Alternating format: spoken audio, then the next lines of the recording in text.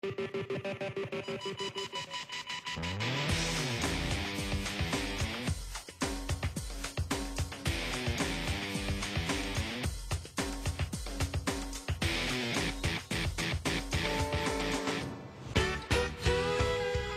is the Taco Bell Rodeo Houston Rundown.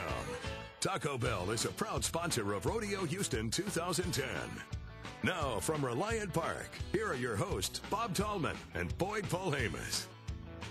Howdy, everybody, and welcome to Super Series number 5.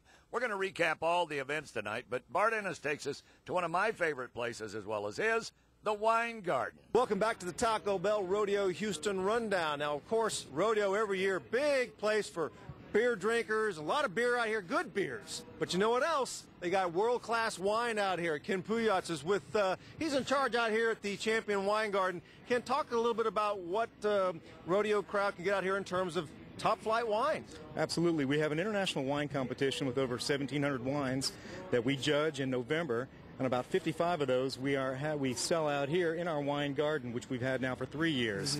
Anything from our top wine, the Davis Family Vineyards Cabernet Sauvignon, which went for over $120,000 at our auction this past Saturday night. Wow. Get it a little bit less out here. Well, they get a good selection of a lot of quality wines out here. Absolutely. A lot of international wines, not just Texas wines, but California as well as Argentina, which is something we're featuring this year. So if wine tasting is your thing, you've got a wide variety out here. You've got a lot of great places to sit, nice cool breeze blowing. This is the place to be, isn't it? Absolutely. Absolutely. Beer over there, wine over here. We can bring it together with some pizza and some cheese. How about that? There you go. They got it all out here. They're situated right between Reliance Center and Reliance Stadium, so check out Champion Wine Gardens. But taste responsibly, of course. Bob and Boyd, back to you. Boyd, have you seen Bart?